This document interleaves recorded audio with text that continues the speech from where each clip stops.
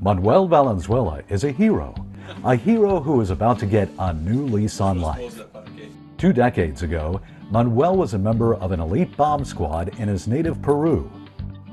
Called in to defuse a terrorist explosive placed near a school, Manuel saved dozens of lives. Unfortunately, his life was changed forever. When the bomb exploded, Manuel lost an arm, leg, and an eye. Relocated to New York, Manuel never lost hope or an intense will to succeed. Living with his family in a cramped apartment, Manuel continued to push forward. A swim across the Hudson brought him to the attention of Univision, the giant Spanish-language television network. They featured Manuel on one of their programs. After seeing the poor condition of his antiquated prosthetic leg, they called Ability Prosthetics and Orthotics. Ability and Univision surprised Manuel, live on camera, with the offer of a new prosthetic free of charge.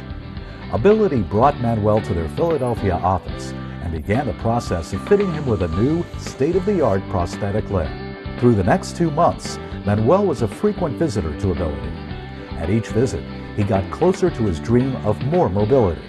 La familia está esperando que yo llegue con la nueva pierna. They are waiting for me. They see my new leg. At Christmas, Manuel was featured one more time on Univision, showing off his new leg.